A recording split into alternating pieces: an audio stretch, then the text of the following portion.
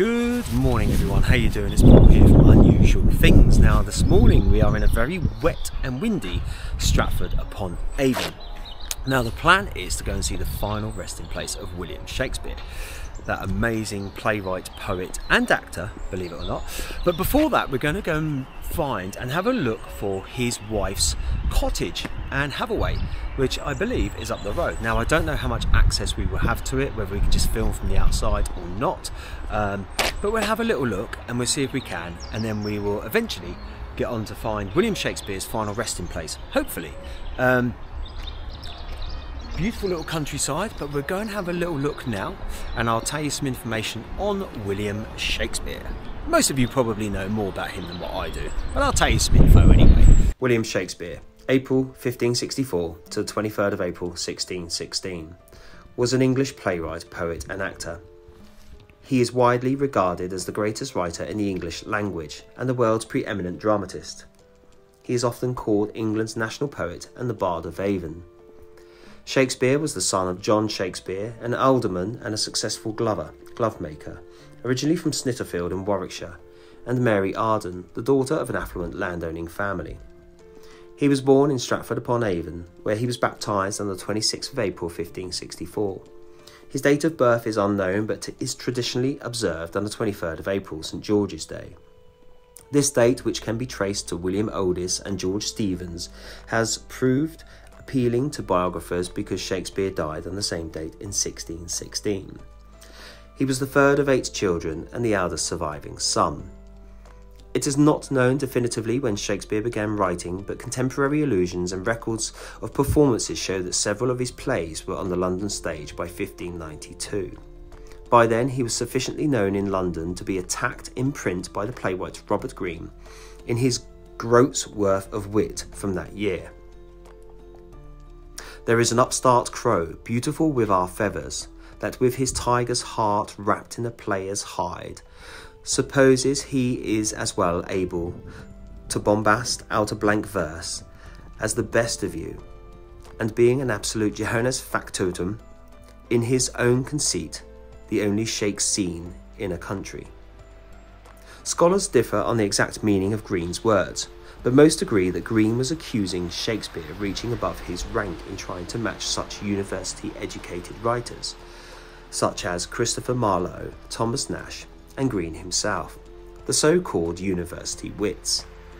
The italicised phrase, parodying the line, "O tiger's heart wrapped in a woman's hide," from Shakespeare's Henry VI, Part 3, along with the pun, "shake scene," clearly identifies Shakespeare as Greene's target. As used here, Johannes factotum, jack of all trades, refers to a second-rate tinkerer with the work of others rather than the more common universal genius. Greene's attack is the earliest surviving mention of Shakespeare's work in the theatre. Biographers suggest that his career may have begun any time from the mid-1580s to just before Greene's remarks.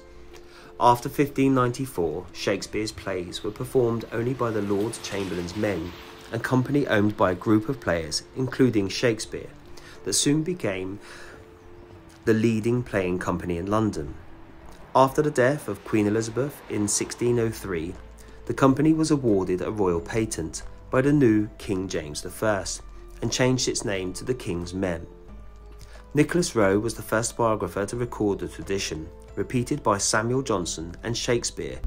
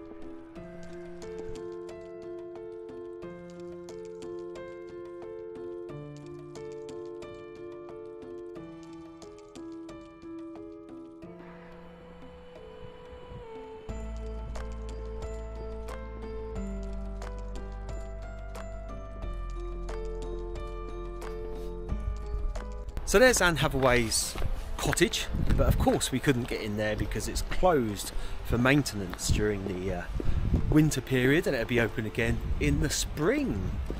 Lovely cottages though. I wouldn't say no if it was up for offer to have, you know, as a freebie. Right now we will go and try and find William Shakespeare's final resting place, providing the church is open, of course, which we know what my luck is like with churches, don't we? But hopefully it will be open and we'll be able to go in there, and I'll be able to tell you a little bit more about William Shakespeare. More of a Charles Dickens fan myself, because of course he comes from Portsmouth. You know, not that I'm being biased or anything like that. Okay, so we've now come to the Holy Trinity Church, and we are going to see if we can find the final resting place of William Shakespeare. Quite a funky little town, little village, whatever you want to call it, Stratford-upon-Avon. But we're going to have a look, see if we can get in, see if we can say hello to old Wills, and have a look around, shall we? He was still working as an actor in London in 1608, in an answer to the Shares petition in 1635. Cuthbert Burbridge stated that after purchasing the lease of Blackfriars Theatre in 1608 from Henry Evans, the King's men placed men players there, which were Hemmings, Condell, Shakespeare, etc. However, it is perhaps relevant that the bubonic plague raged in London throughout 1609. The London public playhouses were repeatedly closed during extended outbreaks of the plague, a total of over 60 months' closure between May 1603 and February 1610, which meant there was often no acting work. Retirement from all work was uncommon at the time. Shakespeare continued to visit London during the years 1611 to 1614. In 1612, he was called as a witness in Bellot v Mountjoy, a court case concerning the marriage settlement of Mountjoy's daughter, Mary. In March 1613, he bought a gatehouse in the former Blackfriars Priory, and from November 1614, he was in London for several weeks with his son-in-law John Hall. After 1610, Shakespeare wrote fewer plays, and none are attributed to him after 1613. His last 3 plays were collaborations, probably with John Fletcher, who succeeded him as the house playwright of the King's Men. He retired in 1613 before the Globe Theatre burnt down during the performance of Henry VIII on the 29th of June. Shakespeare died on the 23rd of April 1616 at the age of 52. He died within a month of signing his will, a document which he begins by describing himself as being in perfect health. No extant contemporary source explains how or why he died. Half a century later, John Ward, the Vicar of Stratford, wrote in his notebook, "Shakespeare, Drayton and Ben Jonson had a merry meeting, and it seems drank too hard. For Shakespeare died of a fever there contracted. Not an impossible scenario, since Shakespeare knew Jonson and Drayton. One of the tributes from fellow authors, one refers to his relatively sudden death. We wondered, Shakespeare, that thou went so soon from the world stage to the grave's tiring room." He was survived by his wife and 2 daughters. Susanna had married a physician, John Hall, in 1607, and Judith, who married Thomas Queeny, a vintner, 2 months before Shakespeare's death. Shakespeare signed his last will and testament on the 25th of March 1616. The following day, Thomas Queeny, his new son-in-law, was found guilty of fathering an illegitimate son by Margaret Wheeler, both of whom had died during childbirth.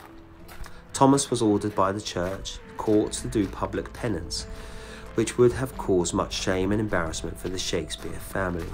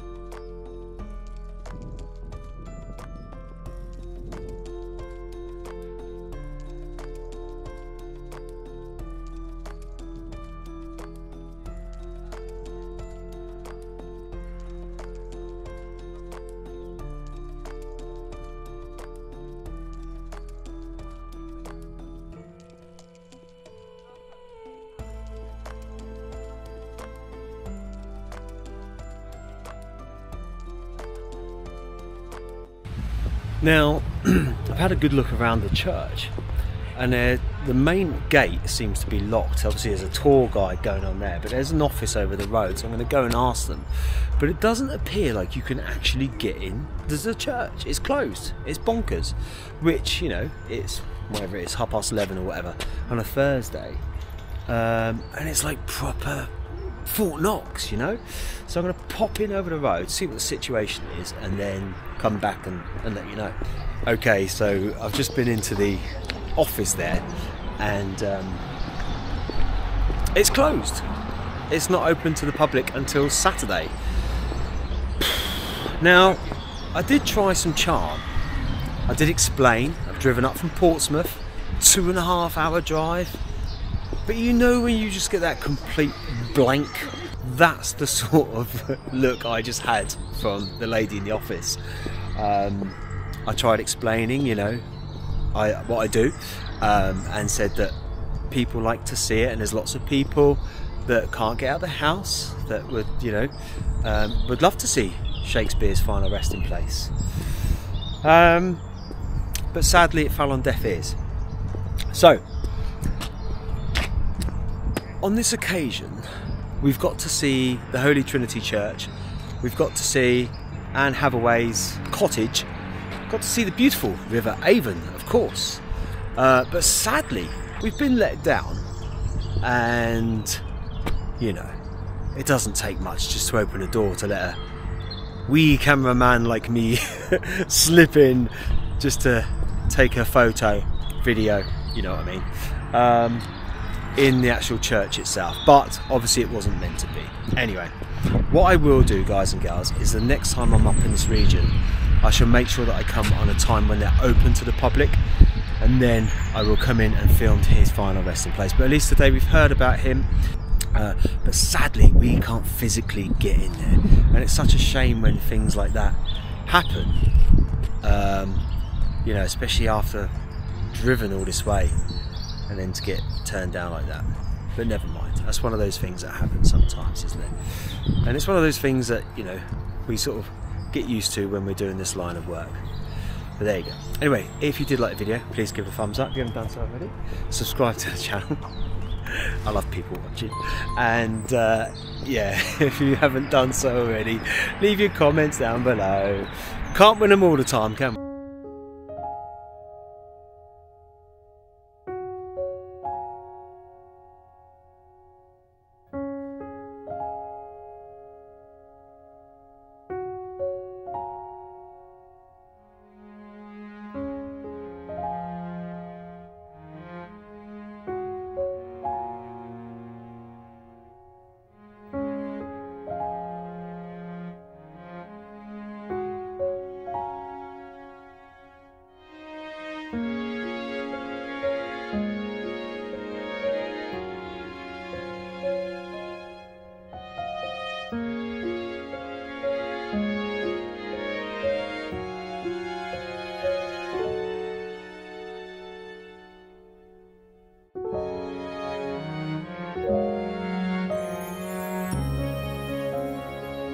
And I'll see you all on the next one. Take it easy.